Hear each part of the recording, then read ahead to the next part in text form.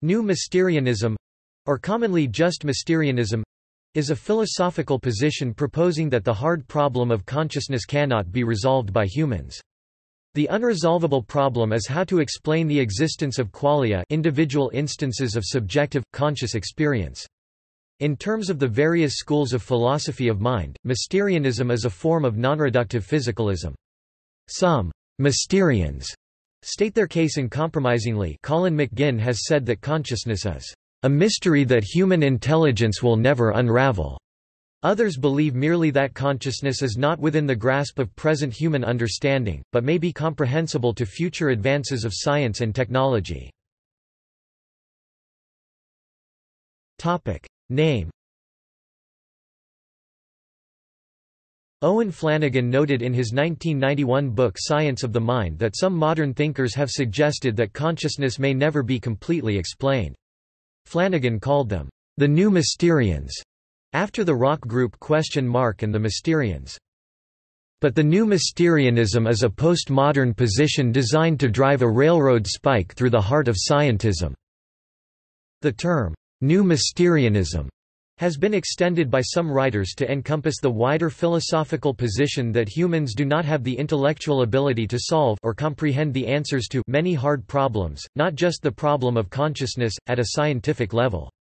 This position is also known as anti-constructive naturalism. According to Flanagan, the old Mysterians were dualists who thought that consciousness cannot be understood scientifically because it operates according to non-natural principles and possesses non-natural properties.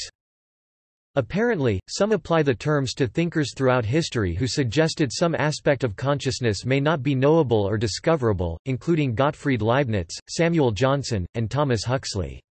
Thomas Huxley wrote, How it is that anything so remarkable as a state of consciousness comes about as a result of irritating nervous tissue, is just as unaccountable as the appearance of the jinn, when Aladdin rubbed his lamp. The consciousness of brutes would appear to be related to the mechanism of their body simply as collateral product of its working, and to be completely without any power of modifying that working, as the steam whistle which accompanies the work of a locomotive engine is without influence upon its machinery. Their volition, if they have any, is an emotion indicative of physical changes, not a cause of such changes. The soul stands to the body as the bell of a clock to the works, and consciousness answers to the sound which the bell gives out when it is struck. To the best of my judgment, the argumentation which applies to brutes holds good of men. We are conscious automata. Philosophy. In the view of the New Mysterians, their contention that the hard problem of consciousness is unsolvable is not a presupposition, but rather a philosophical conclusion reached by thinking carefully about the issue. The standard argument is as follows: subjective experiences by their very nature cannot be shared or compared side by side. Therefore it is impossible to know what subjective experiences another person is having. Noam Chomsky distinguishes between problems, which seem solvable, at least in principle, through scientific methods, and mysteries, which do not seem solvable, even in principle. He notes that the cognitive capabilities of all organisms are limited by biology, e.g. a mouse will never speak like a human. In the same way, certain problems may be beyond our understanding. Criticism. Idealists would counter the Mysterian view by pointing out that it is unscientific to use phrases such as, "we may never know," or to try to limit the possibilities of a reflective consciousness, for example in gaining a knowledge of the underlying, pervading principle of consciousness. The apparent paradox that consciousness is out there, and yet subjective to each individual cannot be solved unless the observer is the subject of the study, i.e. the scientist looks within. Adherence. Historical. William James, American philosopher, in his essay, Is Life Worth Living? 1896. James makes the point that much human mental activity, e.g. reading, is forever closed to the mind of a dog, even though we may share the same household and have a deep friendship with each other. So, by analogy, the human mind may be forever closed to certain aspects of the larger universe. This was a concept which James found liberating, and which gave an implicit significance to certain distressing aspects of the human condition. James makes an analogy with the suffering of a dog during a vivisection. The meaning of the vivisection is inaccessible to the dog. But that does not mean that the vivisection is meaningless.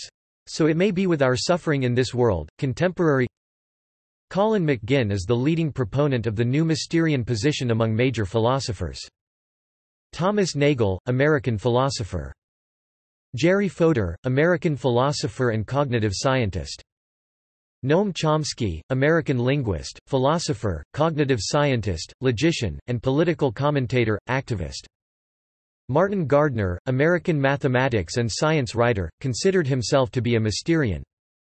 Steven Pinker, American psychologist, favored Mysterianism in How the Mind Works, and later wrote, "The brain is a product of evolution, and just as animal brains have their limitations, we have ours. Our brains can't hold 100 numbers in memory, can't visualize 7-dimensional space and perhaps can't intuitively grasp why neural information processing observed from the outside should give rise to subjective experience on the inside.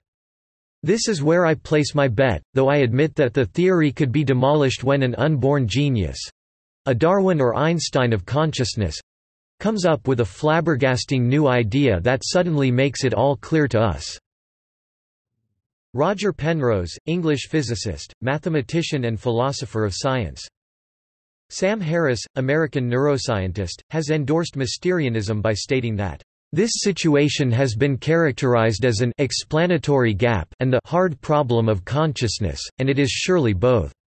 I am sympathetic with those who, like McGinn and Pinker, have judged the impasse to be total. Perhaps the emergence of consciousness is simply incomprehensible in human terms."